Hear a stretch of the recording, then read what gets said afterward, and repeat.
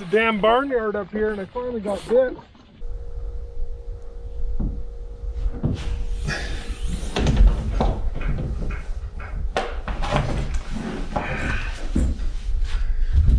Welcome to the cheesiest intro I've ever done. Yeah, you just watched a 31-year-old overgrown man crawl out of a tackle box. Obviously, I'm in a bit of a different rig here. I'm not running my wife's 17-foot Pro Sport anymore. My 2075 Pro V Bass showed up. I've spent the last few nights rigging it. We're gonna call it phase one of the rigging complete.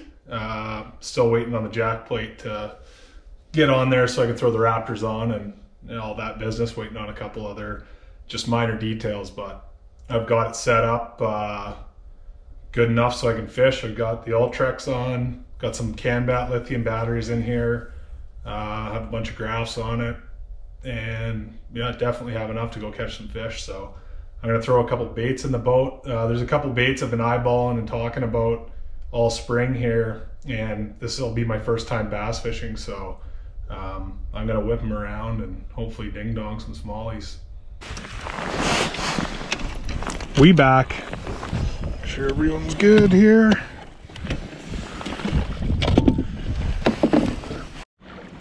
Troller's turning good, everything's working. Just add bass. They're not running that hot. A bunch came in my very first cast of the bass season.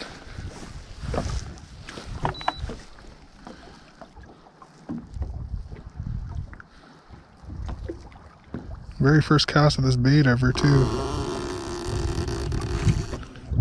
Ooh, stretching them wires. Nope, these might not be fired up as I thought they were. Well, let's just see here. I want to feel that sweet sensation.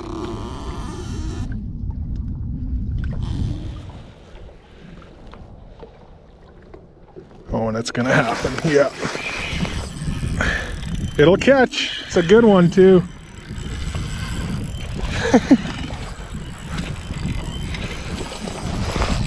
The first fish in the new rig with the brand new Z-Man bait. Talk about that in a second.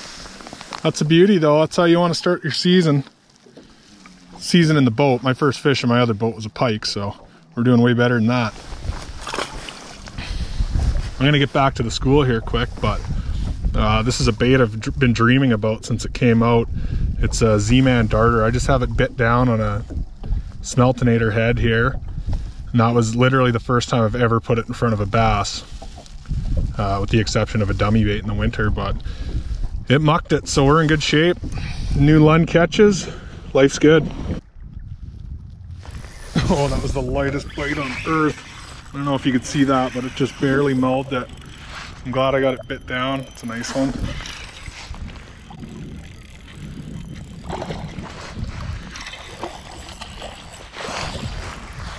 Oh.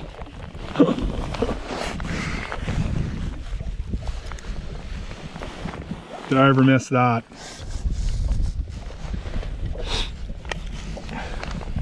That's awesome. So you'll notice that I'm wearing some giant kind of fuzzball concoction.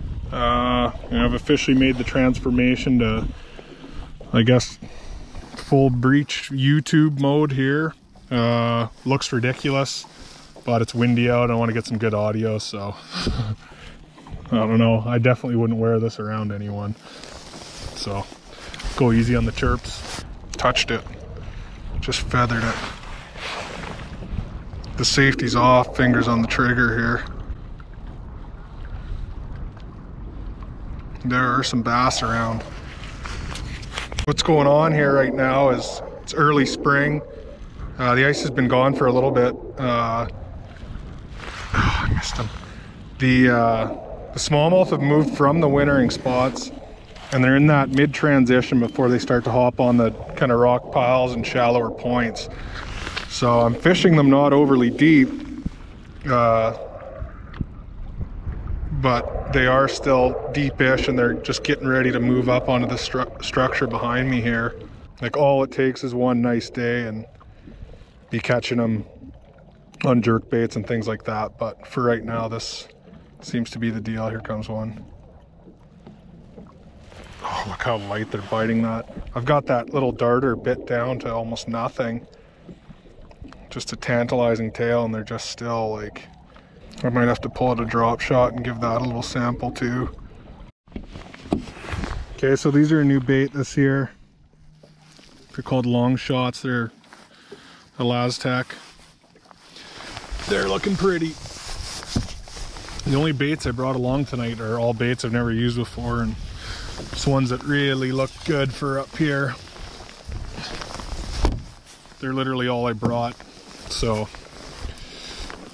that's kind of how much faith I have in them. Trusting my first bass fish of the year with brand new baits.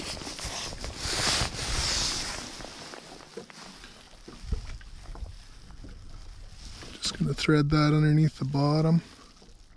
Stick it just right out like that. That thing is so tantalizing. You just leave it motionless and it just goes for a swim.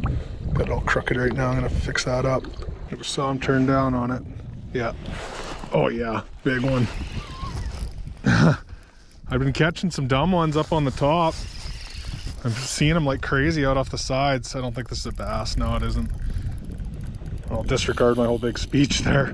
I wonder what we got then. It's on the long shot. So I got light line. Maybe a trout? Something big. Oh, I lost him. No way. Okay, well, it wasn't a bass. Promise you that. Huh. All right. There we go. Really been struggling. Caught some on top and they were pretty easy. And then just off the side of this thing, they've been picky. At least down that long shot. Missed one right away, so this one I just let him eat it for a second. It's just hardly in the beak. Look at a mess here. Sometimes that plastic stretches out so much. There you have it. Nice little beauty. Okay, the long shot catches him. No surprise there. I'm probably gonna jump around a little bit and try to find some that are a little bit shallower and, you know, a little bit less picky. But you'll see I got some clackers on my drop shot. It's just kind of been a thing I've been doing now, and I don't really ever see a reason not to have them on your bait. So I stopped pouring them so much because the ice fishing season ended, like the ones that I was selling, the glow painted drop shots with the clack shot rattles. What we're gonna do is, these rattles were really hard to find before. I've got like thousands and thousands of them, so they're going on the shelf. You can just pick up a 3-pack of rattles and whatever, put them on your own drop shot baits, put them on your jigs, put them on your frogs, do whatever you got to do, put them in front of your plastics. Definitely never hurts to have some rattles around, apparently.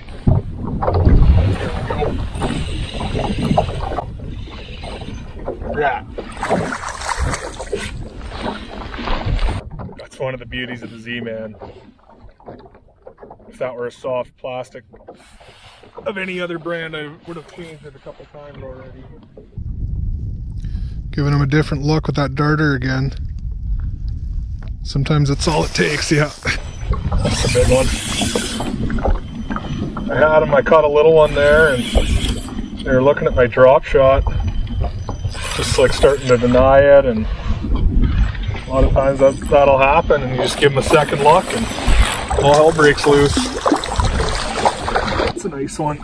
Now we're getting somewhere. How deadly is that? Yeah. That was cool how that worked out. staring at the drop shot, caught some little ones, deployed that darter again, and bang shang-a-lang, baby.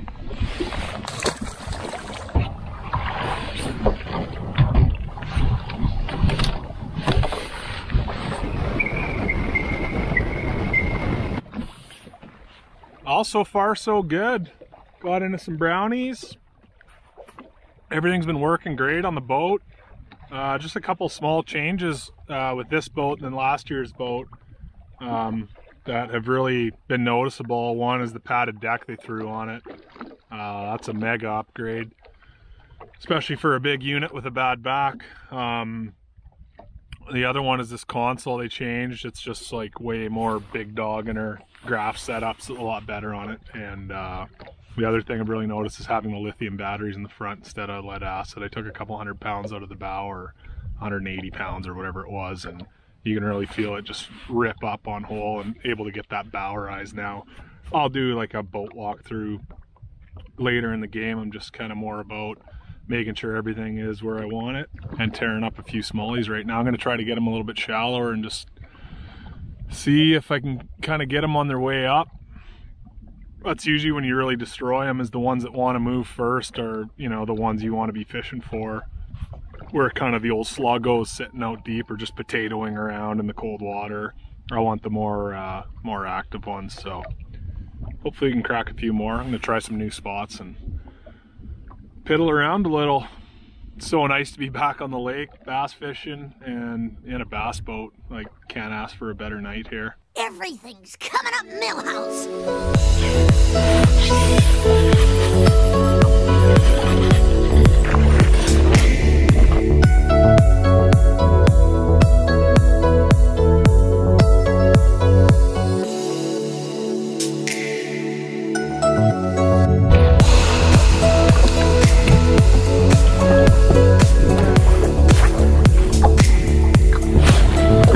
Yes! Finally crushed one casting. Been forcing this program for a little bit. Just kind of been bored of dropping on them. It's not a jumbo, but it's pretty sweet. Gotta hide that head a little bit, but that's on the full-size darter on a prototype lure in the works that'll be available in the next month or so. That was fun.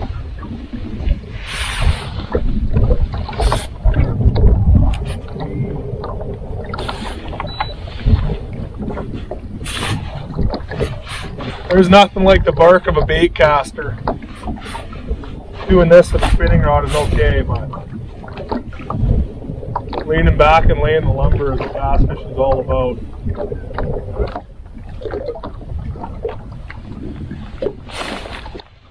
There's a damn barnyard up here, and I finally got bit. Little one.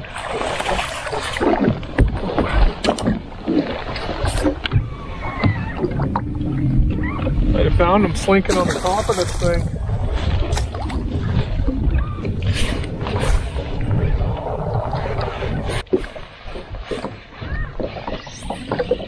The old gut rest.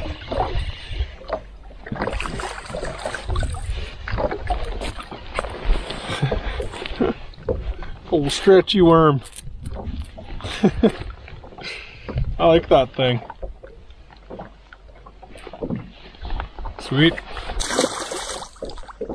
Oh yeah, and I think it's against YouTube regulations to make a video with the Pro XS without a fire up sound. She's humming. Okay, well I was gonna catch one to end it on there, but I whiffed on it about 3 times. Good little night. Definitely a great way to start the bass fishing season. Caught them on a couple of those new baits, which is pretty awesome. The one thing I didn't really get to play with much is this willow thing. It's like a chatterbait with a willow blade jig head. It just didn't run like I thought it would down super deep. It'll be good like in that 8 to 10 foot range, but not down in the 15 foot range that I was fishing. It was just a little bit too light for that. But anyway, yeah, the long shot and the darters were deadly. There wasn't a time tonight where I was missing, you know, my tackle box with all my traditional baits in it. So always fun when you can try out new gear and, you know, make it work. Those ones were kind of going to be a given that they were going to be good, so that's kind of another reason I don't really mind sharing them. But anyway, like, comment, do some subscribing, and yeah, that's much appreciated. If you need any of the Z-Man stuff, there's a huge wall of it at headquarters in Winnipeg and Kenora. You can go online. They got a bunch of it. I ordered it myself, so there's some good stuff there, and hopefully I didn't miss anything. But yeah, check it out, and we'll see you next time, hopefully for largemouth.